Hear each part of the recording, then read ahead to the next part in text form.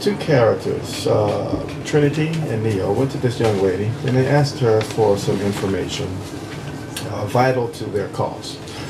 And she said, yeah, sure, I'll give you the info if Neo kisses me.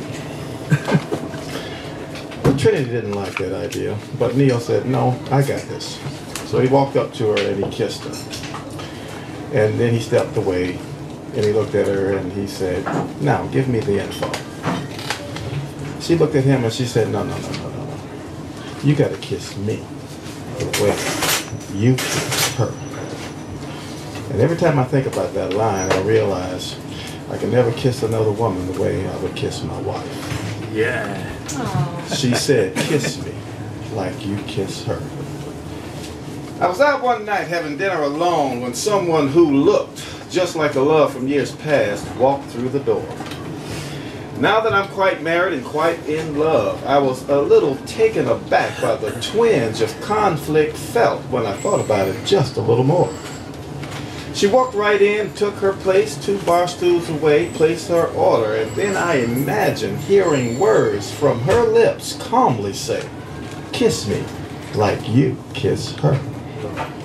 The kiss makes a statement, the kiss sets the tone. Kiss her till her eyes see stars aglow. Kiss her till her ears hear sounds of song. Kiss her till her arms go limp. Kiss her till her eyelids wilt. Kiss her till she says you need to leave and go home. As my ruminations ceased, I asked for my check. As my concerned forehead creased, I picked up my bag and quickly headed for the exit.